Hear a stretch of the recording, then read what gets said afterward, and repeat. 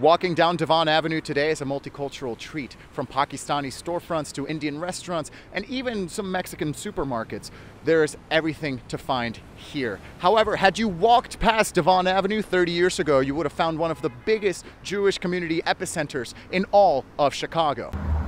When Chicago music venues closed due to the COVID-19 pandemic last March, many owners feared this meant their stages had played their last show. And this has happened all over the country, in cities all over the country. Chicago is very special, though I will say that the rest of the world really looks at Chicago as an independent music hub. You know, just not only because of the music that comes out of here, but because of our independent venue ecosystem.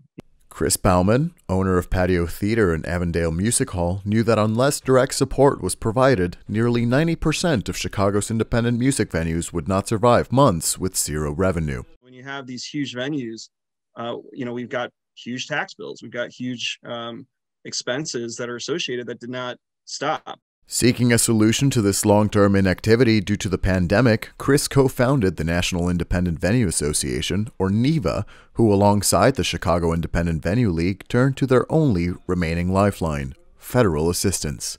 Banks don't want to work with us because we've had no revenue, right? The only access we've had and help is the only people that can help us is the government. NIVA successfully lobbied Congress to pass the so-called Save Our Stages Act in December, allocating $15 billion from the latest COVID relief bill to go specifically to shuttered music venues across the country. This bill will especially help Chicago, as it is home to more than 15 independently owned music venues who look to these funds as their only option to reopen in the future. We shocked a lot of people that we were able to, with no political experience, with no knowledge of how politics work in that crazy world, we were able to just, out of pure passion and quite frankly survival, come together and to get that built.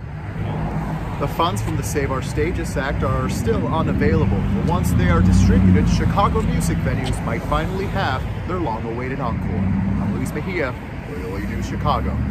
Thanks, Sarah. That's right. There has been an eviction moratorium across the city of Chicago for the last year or so.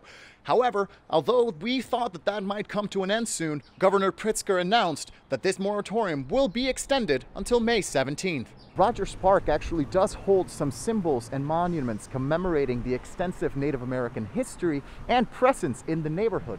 However, they're hard to find.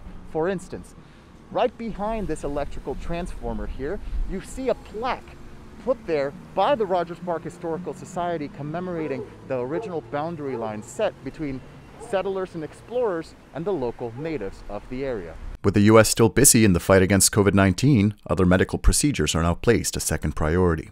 Of these, blood donations have been hit the hardest, causing a shortage of blood and plasma across the country. The need for blood is ongoing.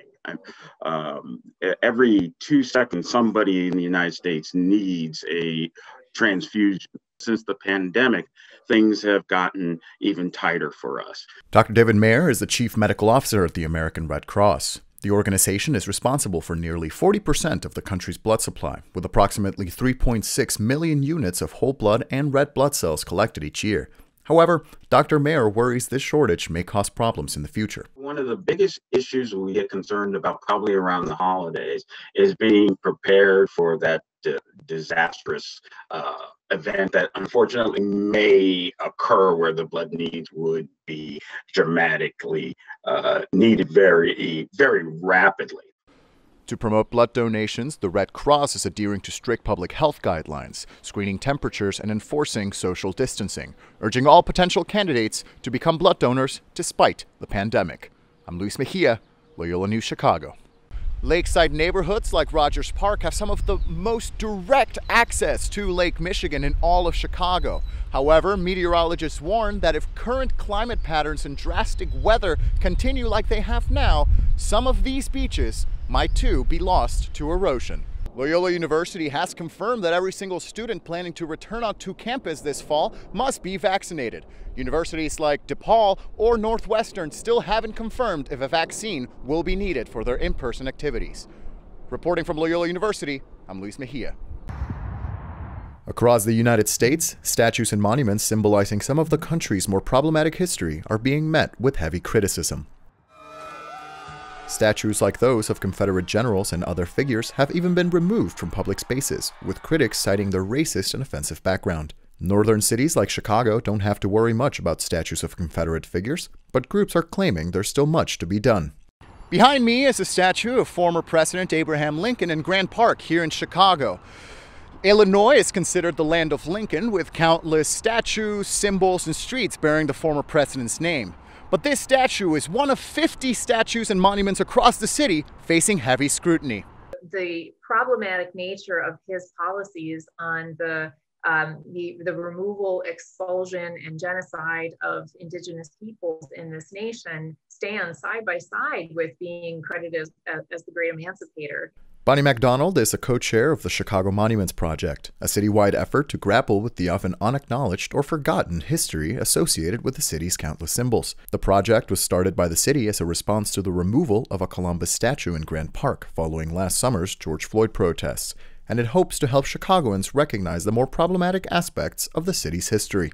Oftentimes this history has gone intentionally untold, or it's part of systemic racism to disinvest or prevent investment in these places that would tell a more complete history about Chicago and beyond. The monuments highlighted by this project are all over the city, including plaques of Marquette and Joliet on the DuSable Bridge to the statue of Benjamin Franklin in Lincoln Park. But the Chicago Monuments Project doesn't see the removal of these statues as their goal, but rather to help the city reconcile with their potential harm and symbolism. The Chicago Monuments Project is now accepting feedback from any of their monuments on their site from now until the end of April. You can find a full list of all the nearly 50 monuments across Chicago on their website. Reporting from Grant Park here in Chicago, I'm Luis Mejía.